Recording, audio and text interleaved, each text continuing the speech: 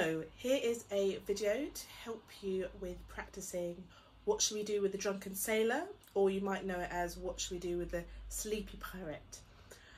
So we've got this rhythm in it, haven't we, that keeps on repeating. Dun da da dun da da. Let's say, what shall we do with the? Off you go. What shall we do with the?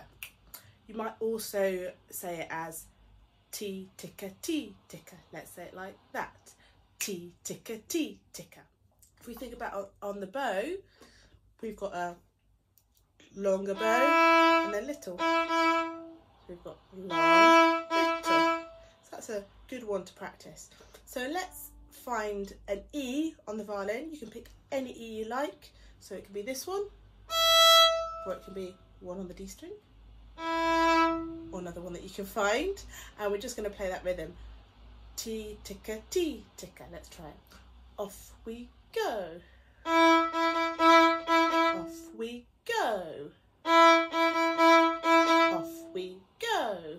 Off we go. Good. So just check there that we've got a long, little, okay? And using all of those fingers in your bow, check that you've got your curly pinky and your thumb working so we can do that rhythm there. Okay, so we have that rhythm lots of times in this music, don't we? Just have a little look at your music now. Find the bits in the first two lines where you have that rhythm. So which bars are they? Have a look. Have a look now. Have you spotted them?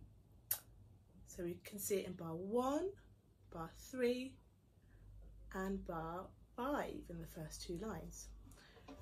So we're starting on the B note, which is our 1 on the A string. That's in bar 1.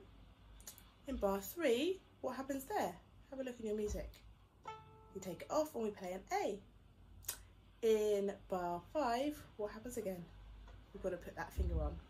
So let's practice that bit first. Let's do bar 1. Off we go. So that's 1 on the A string. Practice that a few times. Okay, let's do bar 3. That's our A. Off we go. Okay, now bar 5, 1 on the A string. Off we go. Okay, so try that a few times there. So next we've got the other bits in the first two lines, and these bits we want to practice really nice and slowly first. So that's my top tip. Play it slowly and repeat it, okay?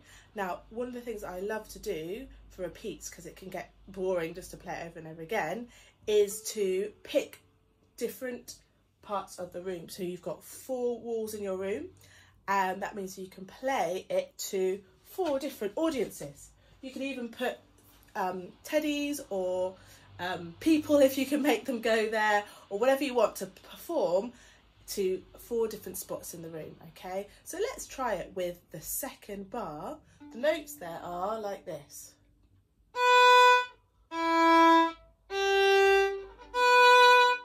Did you notice what strings we were playing on there? We started on the A string, didn't we? 1 hopped over to the D string, and the 3 stayed on the D string, and then the 1 went back to the A string. Okay, try that with me. Off we go. Hop to the D string, 3 on the D string, 1 on the A string. Okay, so now we're going to play that to this side of the room. Okay, so let's just try that now. 1 on the A string, nice and slowly. Off we go.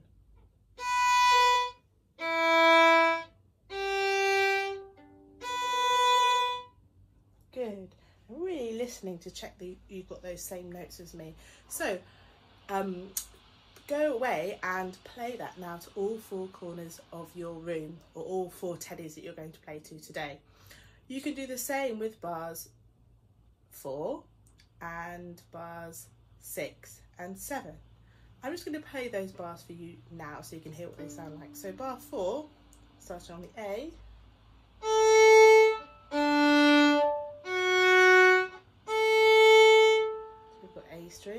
D string, D string, A string.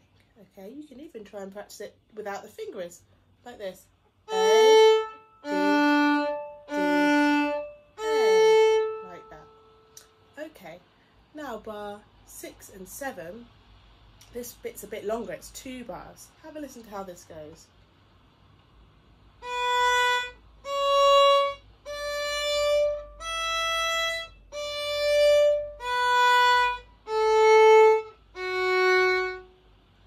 So first of all, we're starting on the 1 on the A string, and the fingers climb up the ladder. 1, 2, 3, 4, and then we go more like an arpeggio on the way down. So we go 3, skip the 2, 1, 4, 2.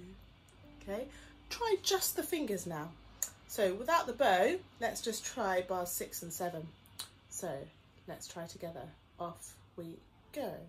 1, 2, 3, 4, 3, 1, 4, 2.